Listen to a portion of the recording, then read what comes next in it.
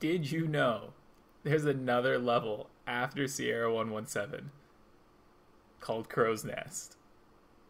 I made it out of the jungle, found myself on Crow's Nest. I honestly think it's a great first level if you want to get into Halo 3 speedrunning. It's got a good mix of combat and movement, and none of the tricks are so difficult that it's overwhelming and unachievable for someone who's brand new. I'm going to be heading into this first hallway here, which can be a bit of a tricky section. These first 3 grunts, I'm going to headshot, grab one of the plasma pistols, and then throw some grenades to clear out as many enemies as we can to keep shields. Noob combo this brute captain, because once the captain dies, the grunts tend to panic and flee and stop shooting you. Prioritize the jackals here. They're the most dangerous with the carbines. And throw a grenade at these grunts so I don't die from getting shot in the back. And now we come into Hangar Fight, which is a really, really cool fight the first time you do it. And then the next 1,000 times or so can be pretty mind-numbing. It is about a 2-minute auto-scroller, so there's no way to speed it up. There's no way to skip it. Even if you clip through the doors into the next section, it doesn't load the necessary triggers to complete the mission. So all we can do is just kill the enemies as cleanly and quickly as possible, but even killing them quickly doesn't actually speed up the phantoms that are dropping them. As you can see, prioritizing brutes with the noob combo, so they're the most dangerous, and we want to make the grunts that they are leading panic and flee. You're going to see me tilt this box, and that's for a launch we'll do later, and then push up against that wall to grab more BR ammo, because there is BRs on the other side of it.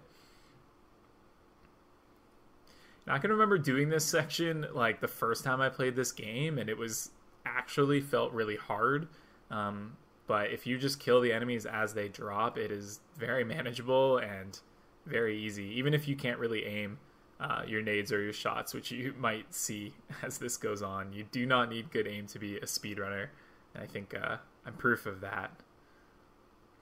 Now here, I'm going to try to grab the brute shot and kind of walk it over to the exit path, because we'll be using it for a later part of the level.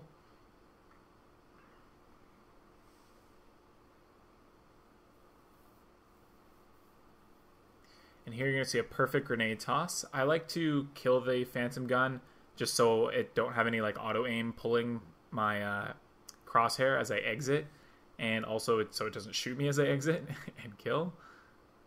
So we're going to start walking towards the exit and kill these last 3 grunts as we're doing that to be as quick as possible.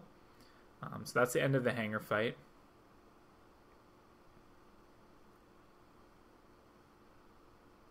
Another reason I like to get the brute shot set up from the hangar fight there is, as you can see, I only got 5 shots, and I like to have 6 for the next section, so you can grab the other ammo here. It's not necessary, but I just got to do something during the hangar fight. Here we get this nice little truck boost by blowing it up with the frag grenade, just to go a little bit faster as we walk through this level. And the next section we're going to be coming up to is called Drone Fight. Drone Fight. Ugh.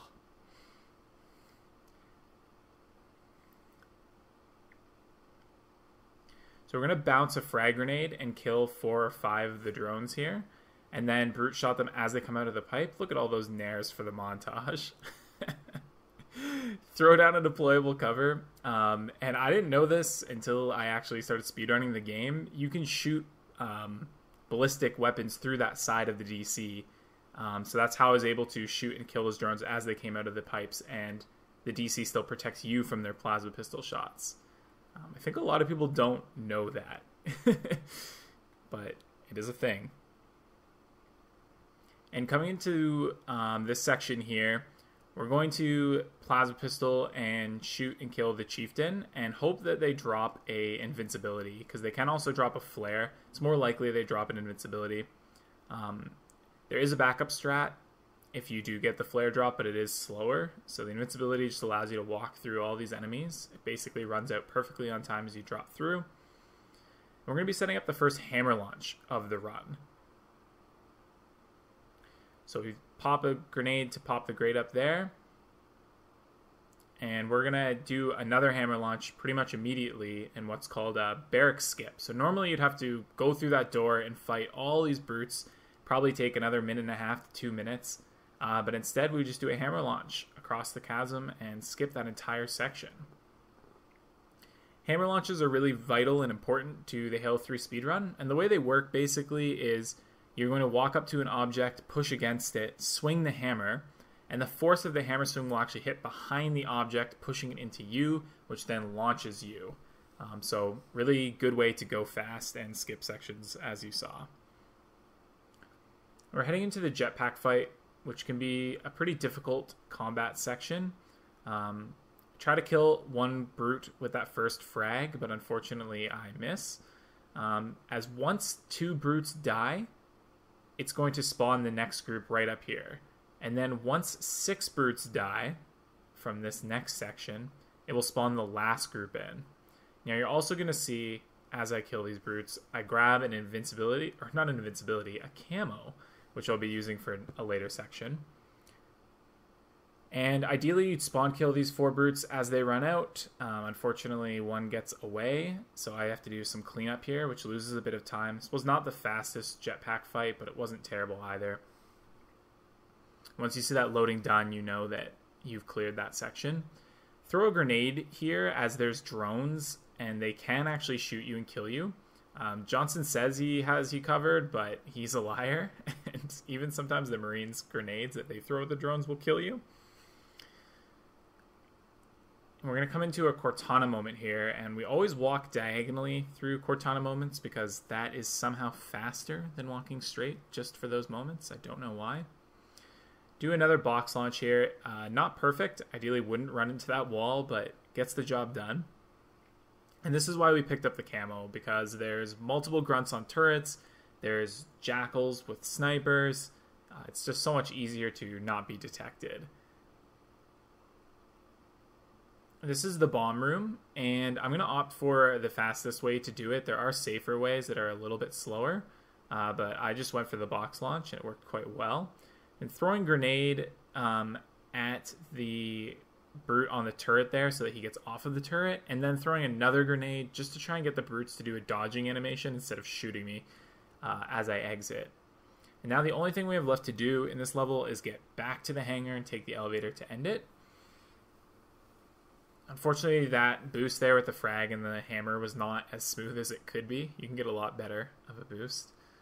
I really like this next trick that we get to do. Sometimes it's called butterflying in Halo 3.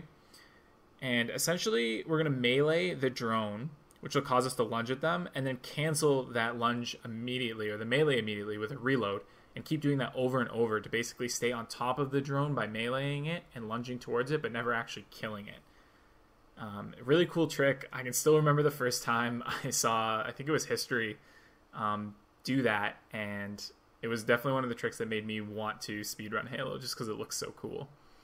And this is the box we set up with our BR shots for that last launch towards the elevator. And even though I hit the button here at about 8:30, there is a long elevator ride down. So that's going to be Crow's Nest on Legendary in 9 minutes and 2 seconds. Like I said, a great first level if you want to learn speedrunning for Halo 3. And you can feel free to message me with any questions or comment on the video. You can also join the Halo Runs Discord, where there's lots of tutorials and helpful people if you want to get into running at all. And I'm sure I will be seeing you all soon with a silo clip world record for crows, now that I'm clearly so good at it. Thanks for watching.